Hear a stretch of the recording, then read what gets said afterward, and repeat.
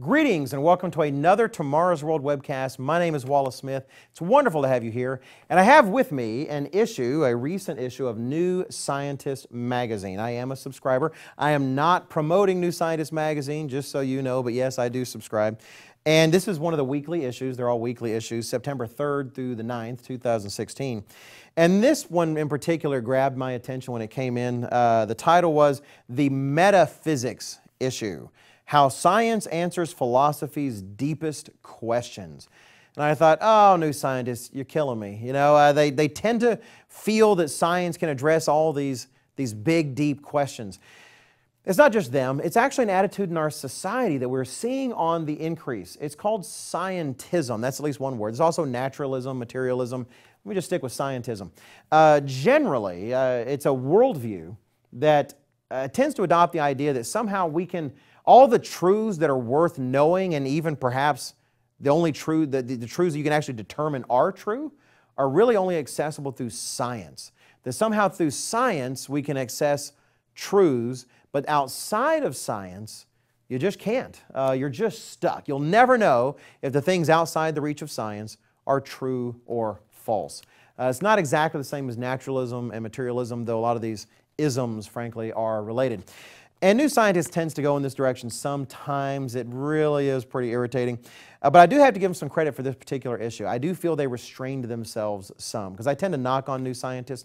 If you've seen the webcast before, when I bring up one of their articles, sometimes I'll talk about the love-hate relationship I have with New Scientists. And in this one, I thought it would just be maximally irritating. They're going to address, why do I exist? Why does anything exist? What is reality? What is consciousness? How do I know if God, exists or not? I thought, oh man, New Scientists, you're really going to make me angry with this one. And generally, they sort of address things like they normally do. It's it's a little bit of arrogance to think, maybe we can start to answer some of these questions. But really, they do tame it back a little bit. What is metaphysics, by the way, the core of this issue?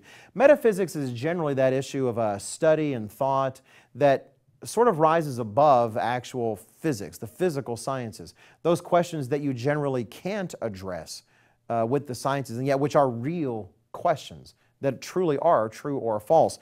And so they're just going to try and tackle them as best they can. The articles are what you might expect. Like there's one titled here, Where Do Good and Evil Come From? It's interesting. Generally, they try to boil it down to evolution and biology again, which frankly are the kind of arguments that don't really answer the question. In fact, it does have some self-contradictions. In the last paragraph, for instance, they say, good and evil don't exist in any real sense. Well, there you go. Good and evil are like unicorns and leprechauns and the rest. But then in the very same paragraph, they say, our sense of morality can eliminate or at least minimize evil in society. Well, it doesn't make any sense. If evil doesn't exist, then what is there to minimize in society? That's often the case with people who don't recognize a God and true evil and good in their existence. They tend to have it both ways. Evil and good don't exist, and yet we somehow do want to recognize things as evil or good. We just want them to be the things that we think are evil or good. So you get that kind of stuff from this particular issue. But what jumps out at me, just because it's a matter of what I do and what I focus on in my life's work, can we ever know if God exists? Another interesting heading. Now, it's interesting they don't make it, does God exist or not? And that's where I'd say they pull back a little bit from what perhaps is some of their instincts in this particular piece. It's full of a bit of nonsense, as many of them are. For instance, they try to suggest that we can't use science in any way to see if there's evidence that there actually is a creator. That's not exactly true. Actually, they have to rule out God to approach things the way they do with naturalism and materialism. And then go figure. If you've ruled out a possibility from your worldview, then who's surprised when you don't discover that possibility within your worldview? It's actually full of a whole lot of looping like that. In general in the magazine and their approach to metaphysical questions. But it really does bring out the question for me, can you prove everything only through science? Or is it true that the only worthwhile things that we can know are true or false are through science? Well, it's often strongly asserted that's true, but it's a self-defeating assertion. You can't actually prove, for instance, the fact, quote unquote, that only science gives you access to all true facts, because science can never prove that science alone is a way to access all true things. It just can't. In fact, if you look at the foundations of science, there's a worldview, there's a set of assumptions that help make science work. And yet you can't actually use science to prove that the logic and the approach is all true itself. It's a self-defeating kind of position. And frankly, it goes counter to our Creator's own revelation. God Himself points out in passages such as 1 Corinthians chapter 2 and verse 14 that there are spiritual truths that can only be understood spiritually.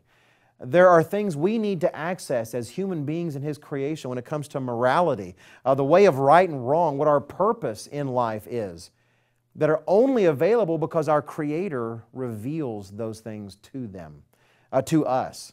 They can't be accessed in any other way. Anyway, I enjoy the magazine. It's interesting to see these people try to address these questions, but they remind me of the Apostle Paul, who was telling the philosophers of his day in Greece that really without God's revelation, it's like people stumbling in the dark, trying to grope for God and trying to find Him. But without inviting His revelation, without letting Him work with you, seeking to obey what He shows you, it's really a fruitless effort. Thank you very much for watching. Please check out all we have available at tomorrowsworld.org.